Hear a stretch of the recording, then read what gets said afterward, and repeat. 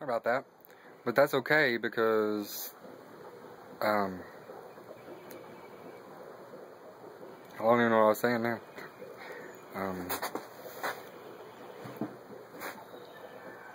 The nail gun is still missing. And let me just tell you how the day started off. I get up.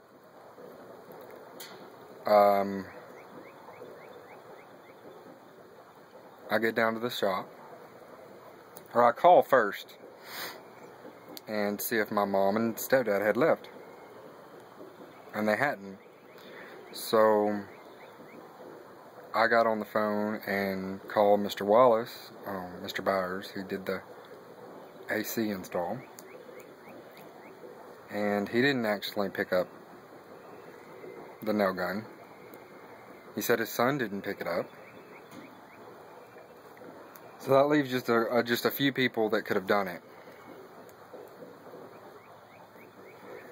And when I get down there, I go to looking for some of my tools, like the rake and the pruning shears. Gone. Nowhere to be found.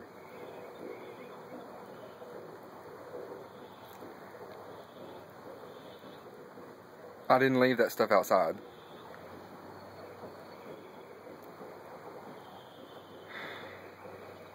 But the rake was fucking, God, 25 years old. You know, the wood's all old, you know, old and cracked. It was probably a cheap rake to begin with. But I need it. And I used it, but it's missing, too, and my shears.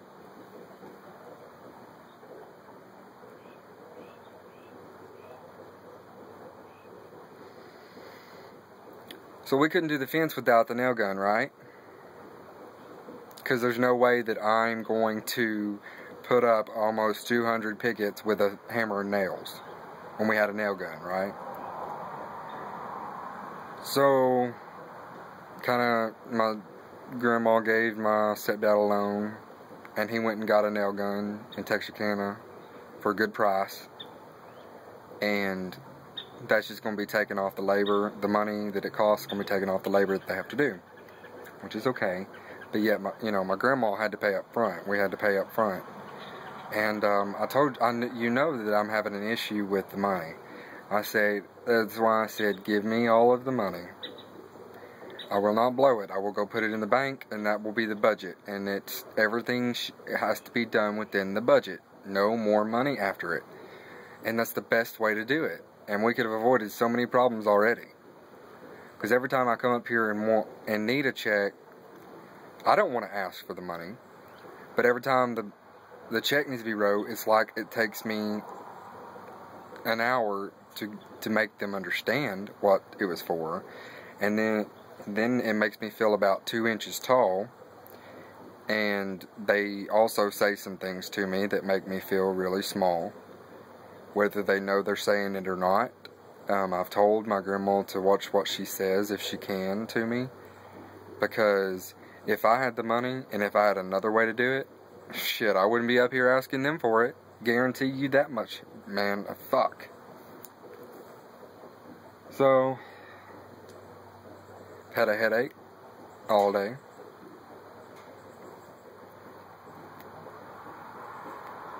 Haven't eaten anything yet. It's way past 7. I just now finished working. I've been down there doing a lot. Having to do some stuff I shouldn't have had to do because it was already paid for to be done, and it didn't get done.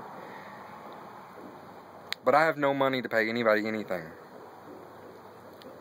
So, it looks like on the sheetrock job, I get to torture myself.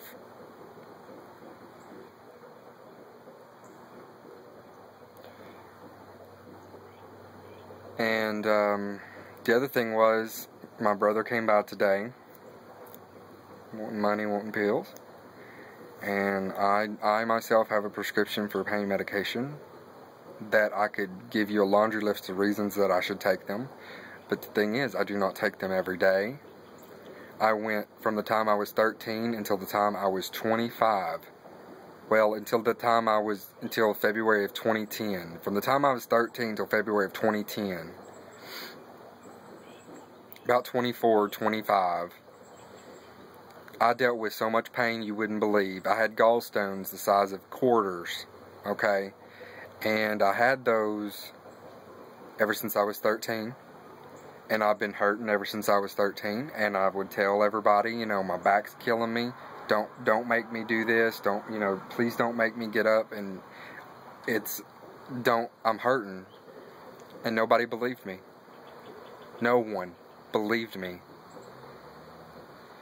So, my prescription of 90, I've taken maybe 15.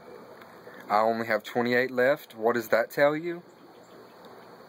So I took the prescription of the bottle and I gave it to my grandma and I said, here. And I called my brother and I told him, I said, if you show up at this house again on this property, I guarantee you I will put you in rehab for 3 months, mandatory, state ordered. I will say whatever I have to say to get it done, and trust me, I can get it done. And I told him, I said, show up again, you're going to rehab 3 months. Do not call her for medicine, do not call her for money. And I also said if he wanted to fight me then, and I said, come on, bring it on, buddy, bring it on. I'm ready. I said, I'll put you in the fucking hospital. I will take you down so hard that I don't care if I get hurt in the process. He would have been hurt, and I guarantee you he would have been hurt. And the next time, if I ever wake up and he's in my room, I have a bat that I created, that I made myself with my own hands in 11th grade in high school. And it's never been used, not even to hit a baseball with. And I guarantee you, I will take out his knee and give him something to say he hurts about. Because he doesn't hurt one bit. What the pain he's in, he could take a Tylenol and it would, that's all you can do. But I will give him a reason. I'll give you a reason to go to the hospital and to be hurting. It's enough for today, guys. Peace.